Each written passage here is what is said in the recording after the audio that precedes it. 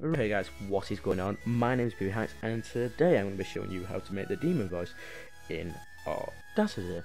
So first we're going to take a preview to what I have previously recorded. By the way, it's going to sound quite creepy to you. Hello.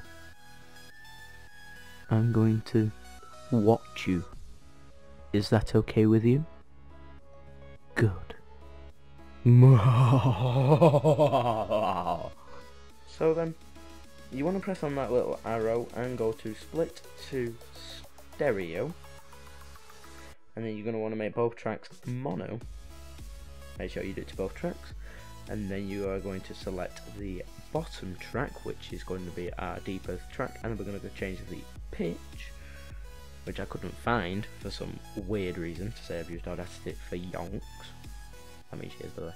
And then I'm going to choose the what I want it to change it to, and I'm going to preview it. Hello. I didn't find that deep enough, so I stopped it and then I lowered it down even more. That sounds good, so I pressed OK, and then I previewed it. Hello. I'm going to watch you. Is that okay with you? Good. If you find it overpowering, you can always change the volume of either track, and then you want to export audio as whatever file you wish. And I called it Demon in Audacity because this is only a tutorial. And then it tells me it's going to mix it down into one track, which is normal because most files are out, and then I just pressed OK. And be sure to follow me on Twitter. And also, let's see if we can get this channel to 100 subscribers by the end of this month. It is doable.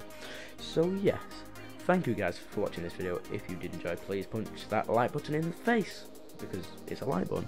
And yeah, I'm BBHAXS, and I am signing off.